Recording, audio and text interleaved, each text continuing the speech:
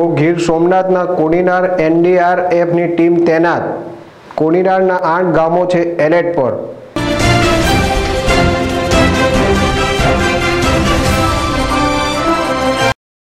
ગીર સોમનાથમાં વાયુ નામનું વાવાઝોડું આજે સવારે 8 વાગે તૂફાન મચાવે તે પહેલાં તંત્ર સજ્જ બન્યું છે। ગીર સોમનાથના કોડીનારના માધવાડ, મૂળ, દ્વારકા, કોટડા સહિતના 8 ગામો પર તોલાઈ રહ્યું છે વાયુનો ખતરો, જેને લઈ કોડીનારમાં એનડીઆરએફની એક ટીમ તૈનાત કરવામાં આવી છે। હાલ કોડીનાર આઈટીઆઈ કોલેજમાં એનડીઆરએફની ટીમને સ્ટેન્ડ બાય રાખવામાં આવી છે અને જરૂર પ્રમાણે ndrfના 30 જવાનોને અલગ અલગ ગામોમાં રેસ્ક્યુ કામ માટે મોકલવામાં આવશે।